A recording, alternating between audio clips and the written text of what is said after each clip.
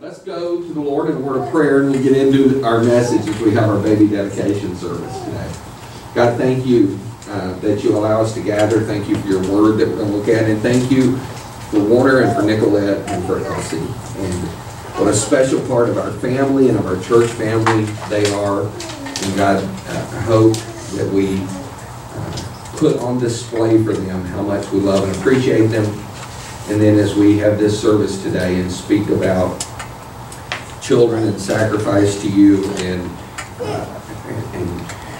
our role as parents and grandparents and as a church family in the life of the families in our church, I pray that you use this. And then as we take a few moments at the end of our service to offer a moment of dedication, God, I pray that you use all of that for your honor and for your glory. I pray that you use everything we do today to draw us closer to you. We ask it in Jesus' name. Amen. So in a few minutes, we'll see how few, right? We'll see.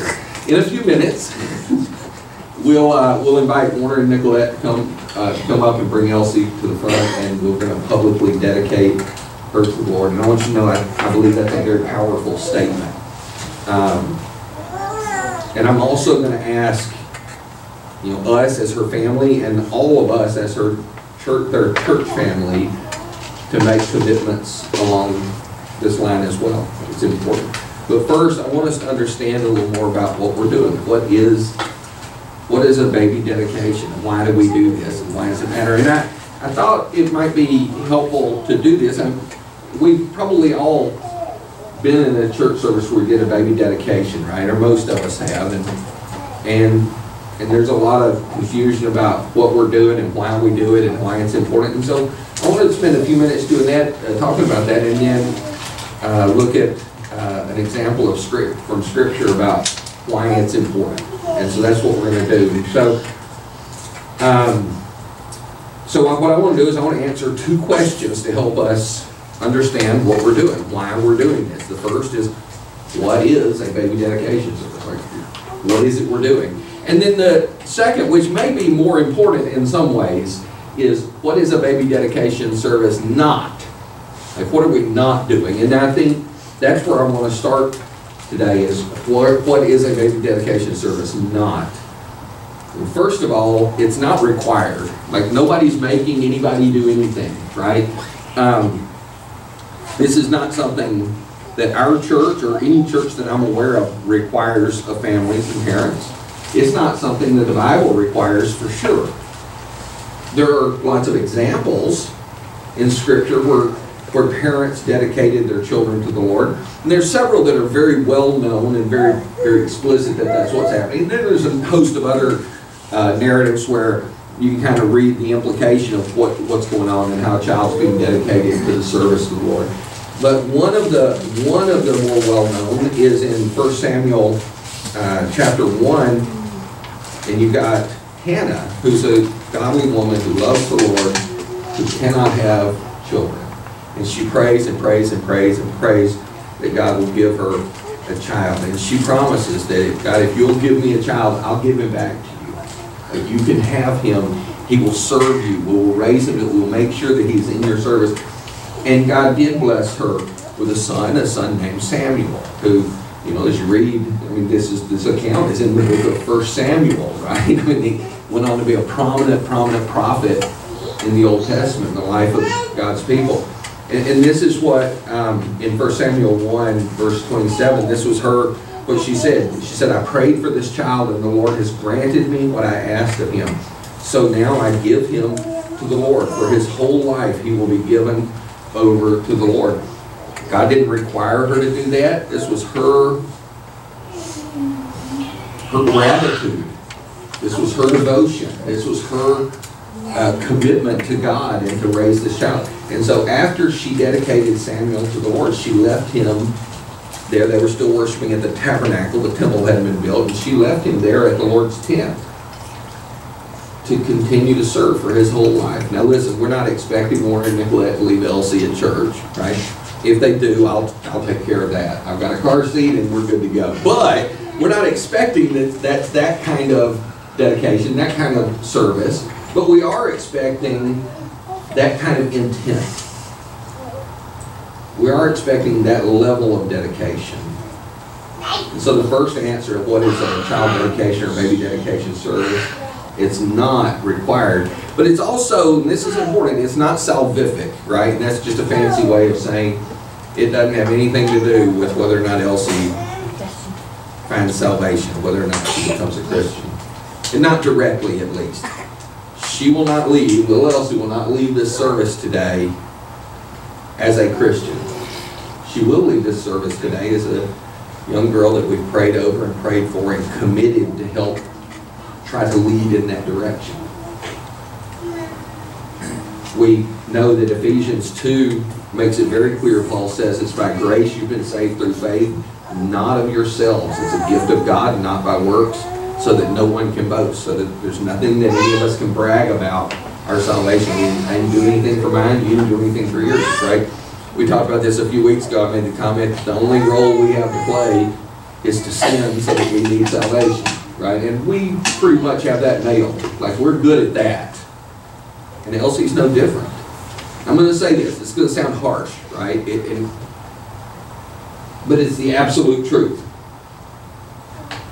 And I think it needs to be said. Because like all of us, that sweet little girl stands right now before God guilty and deserves to be sent to hell. Like, that's, I know how harsh that sounds. I realize how, but here's the thing, so do you. So do I. It's true of all of us. And there's nothing outside of God's grace that mitigates that. Nothing. There's nothing outside the faith that we place in the finished work of Christ that has any effect on that whatsoever. Nothing.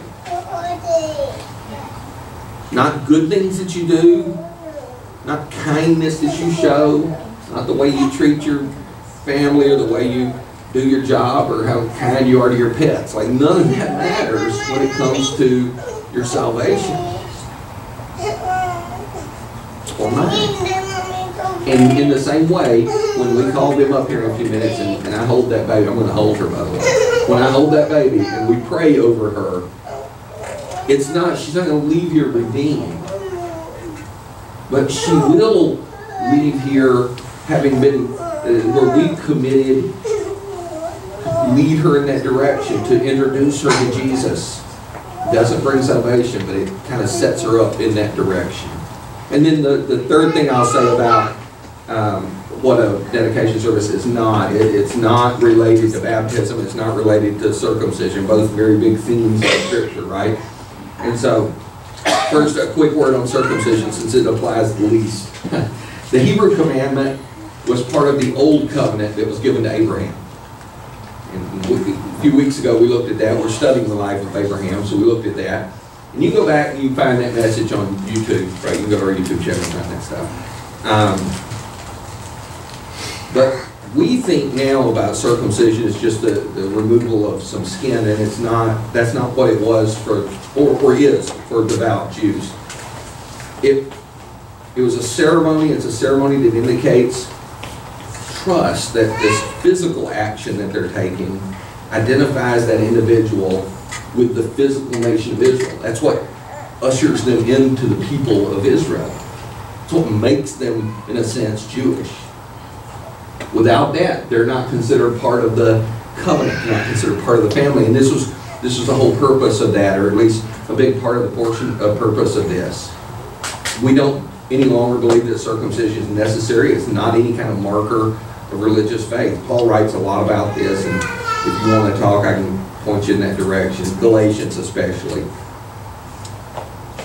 But we leave behind the practices of the Old Testament and we move forward in a new relationship with God. This was the Old Covenant. We live in the New Covenant. And Jesus brought in the New Covenant, and I think it's in Hebrews it talks about how the New Covenant supersedes the Old Covenant. But a baby dedication doesn't have anything to do with that, right? It's not a replacement for that. Right? But it also doesn't have anything to do with baptism. And it's not a replacement. It's not our version. I've heard some people joke, or at least, I think they're joking. I won't think they're joking. A lot of them aren't joking. That baby dedications are just infant baptisms for Baptists, right? And while that's a cute little remark, it really could not be further from the truth. It's grossly inaccurate because of what we believe the Bible teaches about baptism, right? Baptism is this outward symbol of our saving faith in Christ. It's this public act of being immersed in water that symbolizes how we've immersed our lives into Christ. It's for those who have believed in Christ. They've experienced forgiveness. They've experienced that internal cleansing of their soul, and now they want to publicly make that visible. What's happened in them, they want to make that visible on the outside to those around them. They publicly take this act. And as a church, and our denomination, Free Will Baptist, here's the specifics of how we've agreed to believe baptism, what the Bible teaches about baptism. It's what our official statement says. It says, this is the immersion of believers in water in the name of the Father, the Son, and the Holy Spirit, in which are represented the burial and resurrection of Christ. So there's that symbol. The death of Christians to the world. There's that symbol.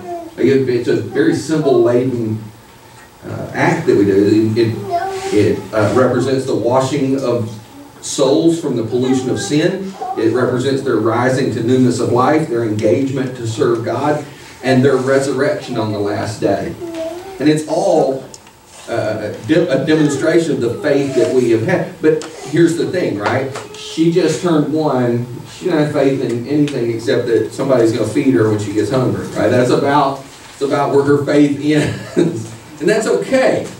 There'll come a time when she will understand this and have the opportunity to express saving faith. And we hope and pray that day comes when she can be baptized. But this is not baptism. This doesn't enter her into anything. What it is an act of hope that one day she will believe, that she will publicly testify to her faith in Christ. That's part of what this is that we're doing today. So that's what it's not. It's not required. It's not salvific. It doesn't save anybody, and it doesn't relate to these other rituals. So why do it? What is it? Well, first of all, it's ultimately about receiving God's gift of children, but with a sense of joy and responsibility. It's not just about an act that we do, a ritual. The reason we do this is we want to make it clear that as we receive children, as we see children as a gift from God, we see that there's two sides to it. There is great joy that comes with that, but there is a heavy responsibility that comes with that. Psalm 127:3 says this: "His children are a heritage from the Lord, and offspring a reward from Him."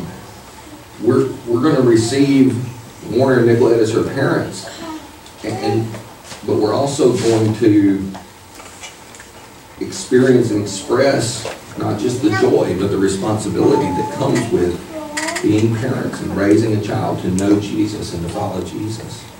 Another thing, a baby dedication service is about modeling Jesus' love for children. Mark 10 is one of my favorite passages of Scripture, right? There's a story that tells us pretty much everything we need to know about the way Jesus thought about children and babies. And by the way, I'm going to read this little passage, and it talks about people bringing children to Jesus. The word that's translated children is a generic kind of word that could mean anything from infants who are still breastfeeding all the way up to, children, the way we think about children. And so it really is, it includes ones who when it says the children are coming to Him, that includes ones who are being brought to Him and placed in His hands. And so in Mark 10, we find this. It says people were bringing little children to Jesus for Him to place His hands on them. But the disciples rebuked them. And when Jesus saw this, He was indignant. And hear this, He wasn't frustrated. He wasn't confused by their actions. He wasn't aggravated. He wasn't even angry. This is a very specific word, right? He was indignant. It made Him exceptionally angry. It really upset Jesus that the disciples, that his own disciples were trying to shield him away from his children, right? And he said to them, "Let the little children come to me. Do not hinder them, for the kingdom of God belongs to such as these. Truly I tell you, anyone who will not receive the kingdom of God like a little child will never enter it." And then I love this. He says he took the children in his arms, he placed hands on them, and he blessed them. You want to know the way we ought to think about children in the church, children in our community, children in state. If you want to know how we ought to think about children, this is where you find it. There's a lot of other stuff in Scripture about how, children and how to protect and how to take care of and how to. But I'm telling you, this is, to me, is crystal clear. We're going to do this. We're going to lay hands on Elsie. We're going to ask Jesus to bless her. Why are we going to do that? We're going to do that because we believe that the Lord delights in and He wants to give the kingdom of God to children. It's also an initial step in obedience, of obeying God's command to us to raise our families to know Him and to follow Him. Ephesians 6:4 says, "Fathers, do not exasperate your children." My dad is here, so I'm not going to offer any comment on that. My children are here, so I'm not going to offer any comment on that. I feel very trapped in this verse today. Fathers, do not exasperate your children. Here's the part, though. Instead, bring them up in the training and instruction of the Lord. This is a high calling. It's a high calling for moms and dads. But this idea of bringing children up in the training and instruction of the Lord, this is not a New Testament concept. Like, this goes back with God's people as far back as God's people. Deuteronomy 6, which I had on a... Oh yeah, that's it, there. See, I thought you had it on slide. Deuteronomy 6 says this, starting in verse 4. It says, "Hear, O Israel," right, God's people. "Hear, O Israel, the Lord our God, the Lord is one. Love the Lord your God with all your heart, all your soul, all your strength. These commandments I give you today are to be on your hearts. Impress them on your children. Talk about them when you sit at home, when you walk along the road, when you lie down, when you get up. Tie them as symbols on your hands and bind them on your foreheads. Write them on the doorframes of your houses and on your gates." And I want to spend a lot of time on this. You camp out here for a while. There's a lot of good stuff there. But here's the part that I think is important for us, right? That Ephesians verse is, fathers don't exasperate your children, but raise them up, train them, instruction. That's about parents. If you go back deeper into the history of God's people, this isn't just about parents. This is about all of God's people. This is about parents and grandparents and aunts and uncles and other people in that community of faith. Other people who lived in that covenant. Other people who are part. So if we apply that to our context, that's you. That's you. That's whether you're extended family visiting or whether you are part of our New Beginnings family and live here among Warren, Nicolette, and Elsie. This is you we're talking about. The way we're to raise kids, the way we're to raise our families, the way we're to interact with one another. We're all supposed to use our spiritual gifts to help each other, including little Elsie, to grow, to love, to know, to follow Jesus. And by the way, no parent can do this alone. This really is a big part of the purpose of the church. That's why what we do here together is so important. Okay. A moment ago I mentioned the example of Hannah in the Old Testament, dedicating Samuel to the Lord. There's a whole host of other examples. There's even the example of Mary and Joseph, who Jesus as an infant, they brought Jesus after his circumcision to the temple to present him to the Lord. That's the way the Scripture describes this, to present him to the Lord. Here's God incarnate, and they brought him to the temple to dedicate him, to present him to the Lord. So that's another example. But the one I want to spend just a few minutes on as we sort of start landing the plane, right, is the story we actually read last week in Genesis 22 with Abraham. And we focused on a very particular element of that story, right? We were focused on where Abraham has been commanded to take Isaac to, and I'll read this in a minute, to take Isaac and sacrifice him. And he believes God's going to provide somehow. I don't think he understands how. I think he assumed, and I think the Bible teaches, he assumed that God would allow him to sacrifice Isaac and then God would raise him from the dead. Right? But all he knew was he knew that he and Isaac were going to go up the mountain to sacrifice, and he and Isaac were going to come down the mountain after. That's all he knew for sure. He believed it in his heart. And then when he got up there, God provided a ram stuck in a thicket for him to offer as a sacrifice, right? And he says he named the place Jehovah Jireh, the Lord will provide. So that's where we focused last week. So this week, I want us to pick up some little principles, some little lessons out of the story, and we'll go through this pretty quickly. Let's look at Genesis 22, the first 14 verses. It says, sometime later, God tested Abraham. He said to him, Abraham, here I am, he replied. Then God said, take your son, your only son, whom you love, Isaac. That's, like I said last week, it's a powerful description. Your son, your only son, the one you love, go to the region of Moriah, sacrifice him there as a burnt offering on a mountain I will show you. Early the next morning, Abraham got up and loaded his donkey, and he took with him 2 of his servants and his son Isaac. When he had cut enough wood for the burnt offering, he set out for the place God had told him about. On the 3rd day, Abraham looked up and saw the place in the distance. He said to his servants, stay here with the donkey while I and the boy go over there. We will worship and we will come back to you. Abraham took the wood for the burnt offering and he placed it on his son Isaac, and he himself carried the fire and the knife. And as the 2 of them went on together, Isaac spoke up, said to his father, Abraham, Father. Yes, my son, Abraham replied. The fire and the wood are here, Isaac said, but where is the lamb for the burnt offering? Abraham answered, God himself will provide the lamb for the burnt offering, my son. And the 2 of them went on together. When they reached the place God had told him about, Abraham built an altar there and arranged the wood on it. He bound his son Isaac and laid him on the altar on top of the wood. Then he reached out his hand and took the knife to slay his son.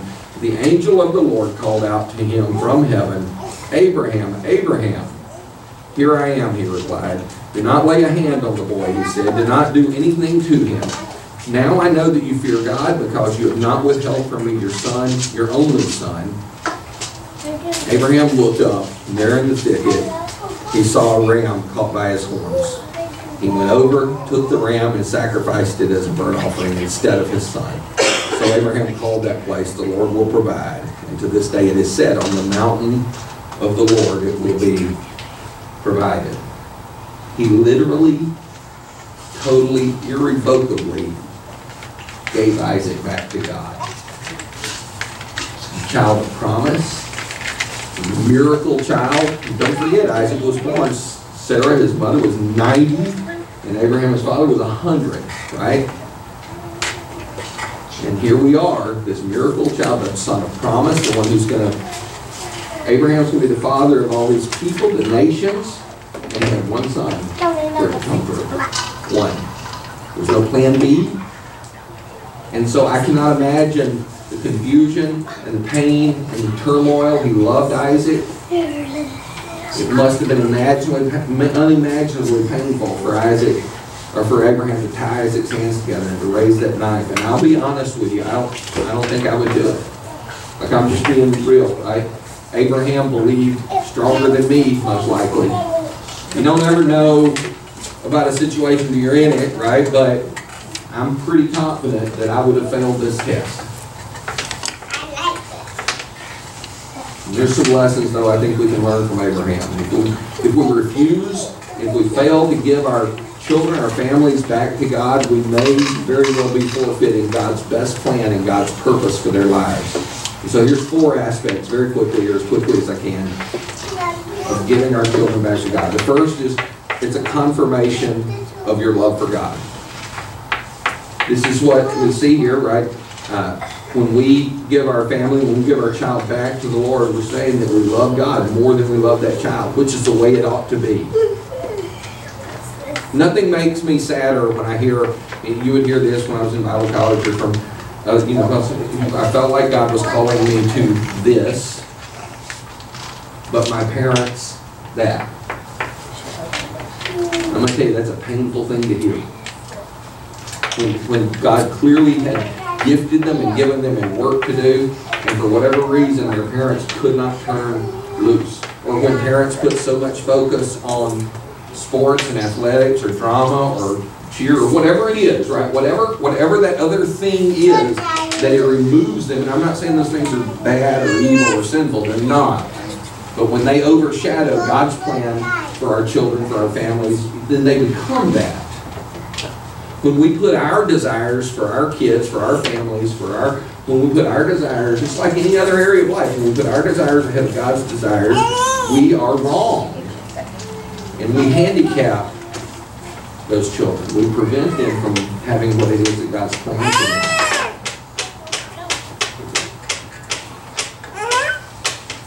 Giving a child back to God means discipline, it means limitations, it means changing my life for that child's benefit. This is what Abraham proved by his willingness to offer Isaac. He was demonstrating his love of God and his fear of God was supreme in his life, even above his love for his son. As big as that love for his son was. The second thing we see, giving our child to God, is a clarification of ownership of that child. The old Cosby show, there was a line where the son was acting up, and Bill Cosby, the dad, Huxtable, Cliff, was it Cliff, I think? He said, I brought you in this world and I'll take you out, right? In other words, you're mine. Like, you're mine, I'm in charge of you. And that's true, except for God has supreme ownership of that child. When we give that child, when we dedicate that child to God, that's acknowledging that. That's clarifying that to yourself and publicly, that this is the plan. The child does not belong to you. The child belongs to God. We have the privilege of raising, training, loving. That's where God steps in. And that's what Abraham did. When Abraham went to make that sacrifice, he was saying, Lord, he belongs to you. He doesn't belong to me. You do with him as you want to. Elsie doesn't belong to Warner and Nicolette. Doesn't belong to me. She belongs to God, ultimately. We have responsibility as a family, as a church, but we don't have ownership, not ultimately. The third thing that when we dedicate our children, when we give them back to God, it's a demonstration of our commitment to raise our children the way God intends them to be raised. There is a way God intends us to raise our families. And I'm not saying that there's no flexibility and there's no difference for gifts and for talents and abilities and for personalities. There is, right? But there's still a way God intends us to raise. And in Ephesians 6:4 we read earlier, it lays that out in broad terms that we raise them in the training and instruction of the Lord. Now, what we do is not a ceremony today, it's a commitment. It's a commitment we're going to ask Warren and Nicolette to make. It's a commitment to be godly parents. And part of what that means is that we're going to raise godly kids, we have to be godly parents. And it's hard, and I know that. If we want the child to be right with God, we need to be right with God and set that example.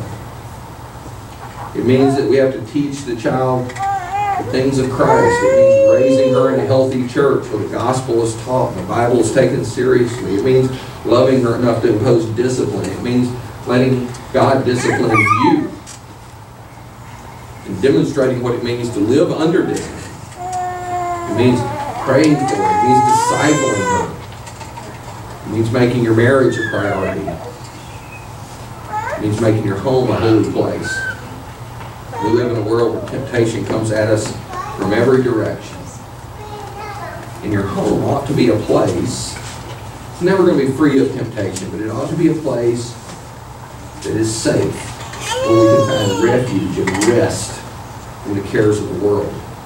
And then lastly, giving our children to God is a demonstration of our claim to God's plan and promises for that child's life. Isaac inherited God's blessings. He inherited God's promise and God's provision. And why did he inherit those things? He inherited those things because his father, Abraham, gave him back to God. It's because Abraham believed. It's because Abraham was the man God called him to be. It's because Abraham raised that. This is why Isaac was the son of promise, why he went on to be the father of these great nations. Listen, our children are blessed by our obedience to God. Like all of us, Elsie has free will, but the way you live will impact her relationship with others and ultimately her relationship with God. And as you obey God, you give the child back to God, you're preparing her to receive what God intends for her. So this is what it means. It means a confirmation of our love for Christ. It's a clarification of who owns the child. It's a commitment to raise the child under the lordship of Christ. And it's claiming God's plan, his best for that child's life. And this is what transpired. This is what happened when Abraham took Isaac up on the mountain. This is what happened when Abraham laid Isaac on that altar. And this is what God still expects of us. And so Warner and Nicolette, if you'll bring Elsie up here.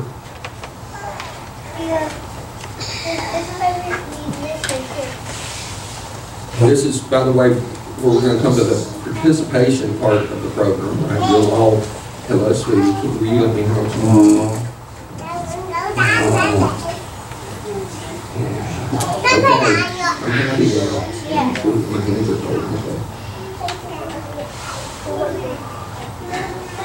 Warner and Nicolette, as young parents, recognize the sacredness of their responsibility, and that's why we're doing this. And they realize that God has entrusted this little one to them. And by doing this, they acknowledge publicly their responsibility for the training, for the nurture of the child, not just to be healthy, but to come up in the ways of the Lord, righteousness and godliness. And so I'm going to ask you as a congregation, as family, do you promise to stand with them, to see to it that Warner and Nicolette have the support of their family and of the body of Christ in prayer, in training, and encouragement as Elsie matures? And so if so, answer, we do. We do. So, Warner and Nicolette, do you, as her parents, recognize her as a gift of God entrusted to you by God? And you give her to the Lord for whatever purpose God, I'm going to get emotional, may have for her and for her life. And will you seek by your example, by your prayers, by your love and discipline, and your instruction in God's Word to raise her so that early in life she might come to know Jesus as her Savior and follow Him? Warner, you got a passage of Scripture to read? Deuteronomy 6, verse 4 again. Hear, O Israel, the Lord our God, the Lord is one. You shall love the Lord your God with all your heart, with all your soul, and with all your might. And these words that I command you today shall be on your heart. You shall teach them diligently to your children, and shall talk of them when you sit in your house, and when you walk by the way, and when you lie down, and when you rise. The meaning of Elsie's name is sort of its inherent meaning, and I don't know how names get meanings, right? That's a mystery. Somebody probably knows. But Elsie's name means something along the lines of pledged to God, or God is my oath. And so our prayer, my prayer for her, is that one day she will pledge herself to follow Christ. Even as Warner and Nicolette have pledged, and as you've pledged, to help in discipling her. And so, in the name of the Father, and the Son, and the Holy Spirit, We present Elsie Catherine Collier to God, to His protection, and to His saving and His sanctifying grace. Let's pray together. God, thank you for this little one. God, you know we love her. We love Mom and Dad, and we pray that your richest blessings would pour out on her, and that you would use her, God, and you'd use her in ways that we can't even imagine right now. Help us to all help love and disciple and nurture her as she grows, as she matures. And God, we pray that early she would come to know and love you. We ask it in Jesus' name. Amen.